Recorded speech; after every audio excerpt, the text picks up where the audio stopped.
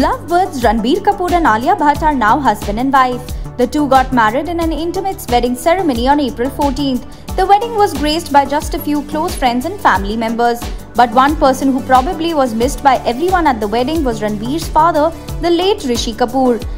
Now, taking to her Instagram handle, Ranbir's mother Neetu Kapoor has shared a picture of hers with her son in his wedding outfit and penned a heartfelt note remembering her hubby, which read, "This is dedicated to Kapoor Saab. Your wish has been fulfilled." In the picture, Neetu and Ranbir can be seen striking a happy pose as the camera captures them together.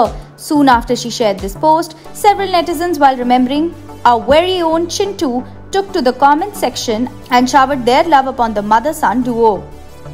While one user wrote, "Rishi ji will be so happy, Neetu ji, he loved you and watching you smile, he will also be so happy." Another one commented, "I wish he was there. He must be smiling seeing you guys happy," said another. One fan congratulated Neetu Kapoor as the comment reads, "He is always with you, ma'am, and congratulations." Notably, Rishi Kapoor breathed his last on April 30th, 2020 in Mumbai after battling cancer for 2 years. He was 67 years of age. His tragic demise left the entire film fraternity and fans heartbroken.